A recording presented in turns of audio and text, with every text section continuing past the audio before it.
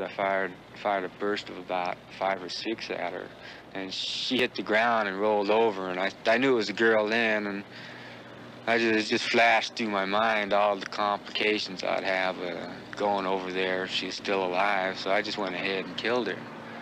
We came across civilians, burn their house, take what you wanted out of it, you know, mess with their women, stuff like that.